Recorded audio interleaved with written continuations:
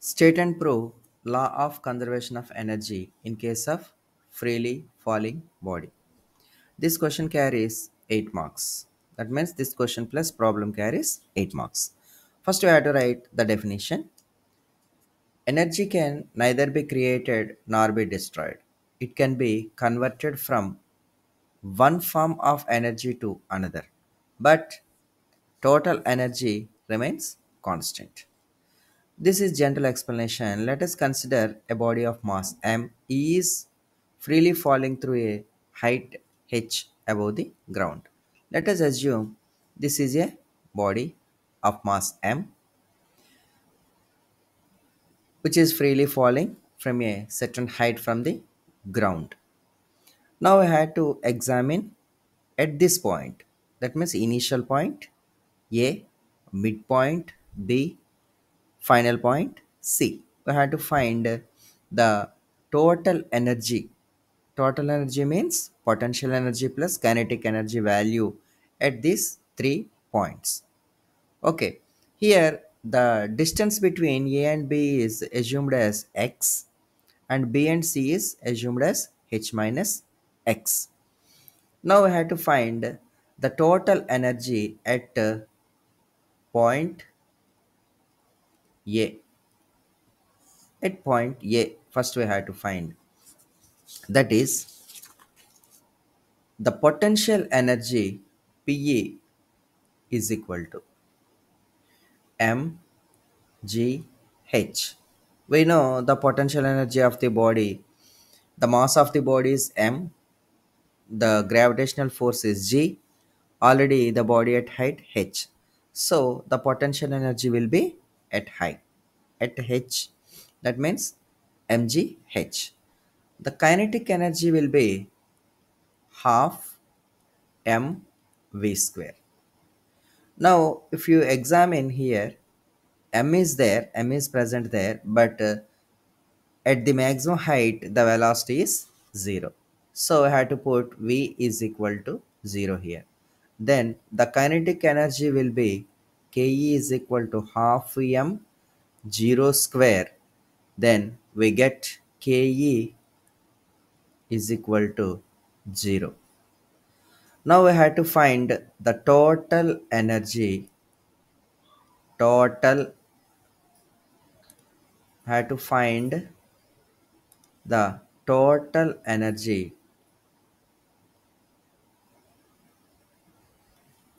E at A is equal to PE plus KE,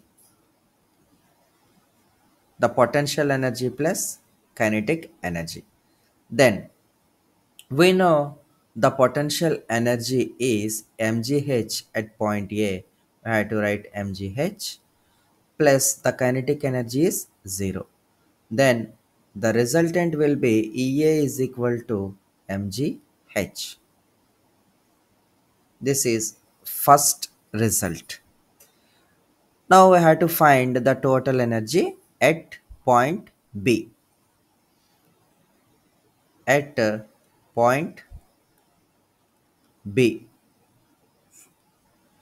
First, we have to find potential energy. That is mg. The height of the object from ground to B is h minus x. So the height will be h minus x we have to write. So PE is equal to mgh minus mgx. Mgh minus mgx. So this is equation number 1. Now I have to find the kinetic energy of the body at point B. That is half m v square. Now find v square. For that we have to use the kinematic equation v square minus u square is equal to 2as.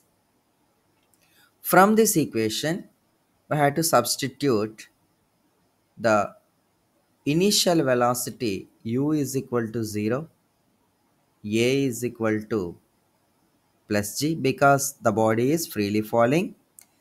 Then s is equal to x because the gap between a and b is x. That means the body traveled from a to b.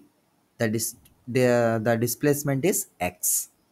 So we have to substitute these values in this equation. So v square minus 0 square is equal to 2gx. So v square is equal to 2gx. Now put this 2gx value here. That means at v square. Then otherwise this will be equation 2. This will be equation 3. Put equation 3 in equation 2. We get Ke is equal to half m 2g x. 2 gets cancelled. Ke is equal to mg x. Okay, now I have to put this Ke value and equation 1. That means this is equation number 4. So I have to add equation 1 and 4. That means the total energy at B is equal to PE plus KE. We know PE means mg h minus mg x plus Ke means mgx. mgx. This mgx and mgx gets cancelled. Then we get mg h eb. So the total energy of the object at point B is mgh. Now we have to find the total energy at point C. At C means that body already reaches to ground. So we have to write at point C. Now find the potential energy. The formula of potential energy is mgh. But this object is on ground, so the height of the object is 0. So Pe is equal to mg 0. Therefore, Pe is equal to 0. Pe is equal to 0. Now I have to find Ke. Ke is equal to half m v square. We have to find v square. For that, again we have to use v square minus u square is equal to 2a. Yes. Now replace this or change these variables. That means put u is equal to 0. There is no need of any initial velocity. A is equal to plus g. That means for freely falling body. S is equal to h.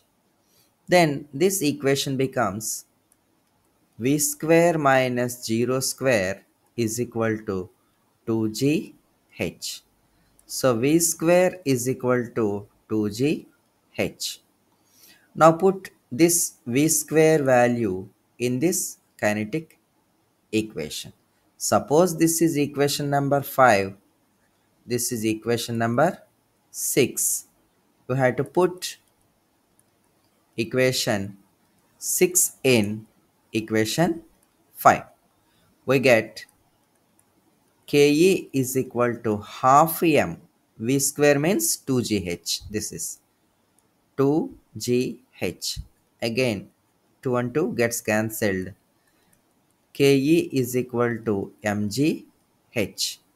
Now finally we have to find the total energy at point C, that is Pe plus K. PE plus KE means here at point C, the PE is 0. Now put PE value 0 plus KE means mgh. The total energy at point C is mgh. In this particular instant, at point C, this kinetic energy is converted into potential energy. Okay, so because the potential energy is 0, so the kinetic energy is balanced this equation. Okay, by seeing these equations, it is obvious that the total energy at A is equal to the total energy at B is equal to the total energy at C. Hence, this equation was proved. So it was proved for freely falling body expression was proved. Thank you.